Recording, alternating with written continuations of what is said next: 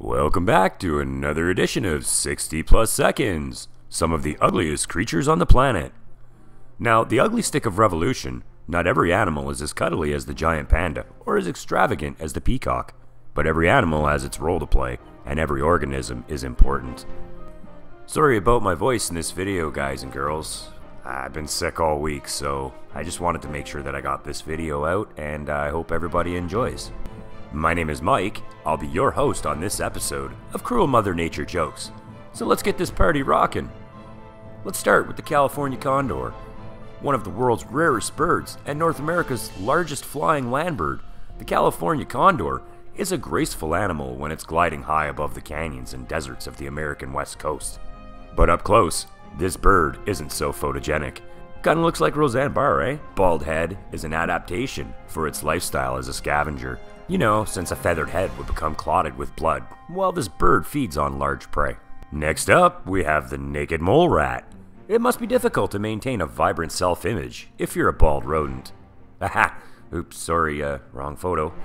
But it's not an issue for the naked mole rat. These animals live underground in an insect-like colony, so in reality, they have very little need for good eyesight.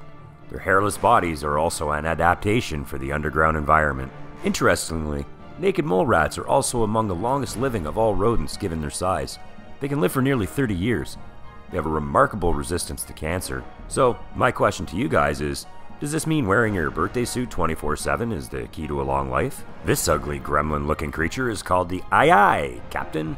Actually, it's just called the aye-aye. It's actually a primate found in Madagascar. Aye-ayes have a number of unusual traits, including a long, bony, witch-like middle finger that they use to pry insects and grubs from tree trunks. I bet you they pick their butts, too. This allows them to fill a biological niche, much like the woodpecker might. They are nocturnal, only coming out at night. You would too if you looked like that, I suppose. Uh-oh, bad joke time. You know you've been beaten with an ugly stick when you go into a haunted house, and you come out with an application. This next ugly bugger is the monkfish. These very freaky-looking fish are commonly eaten delicacy. Why? I have no idea who would want to eat something like this. Monkfish are so grotesque, they've been confused with the legendary sea monster called the sea monk. And lastly, we have this sexy little bugger, the giant isopod. This predator look-alike is a giant isopod. Its technical name is SpongeBob isopod pants, a carnivorous crustacean that spends its time scavenging the deep ocean floor, up to 6,000 feet down on the seabed where there's no light.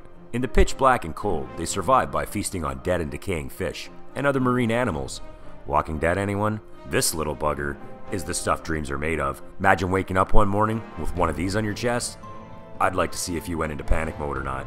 And that's a wrap for this edition of 60 Plus Seconds. I hope everybody enjoyed the video, and I look forward to seeing you again in the next episodes. If you have a video request, don't be shy, guys. Put it down in the bottom there, and I'll hook you up and put you in line for one of the next videos. If you haven't subscribed yet and you like this or any other video that I've done, click the like button, show me some support, and subscribe. Thanks again, everybody, and have a nice day.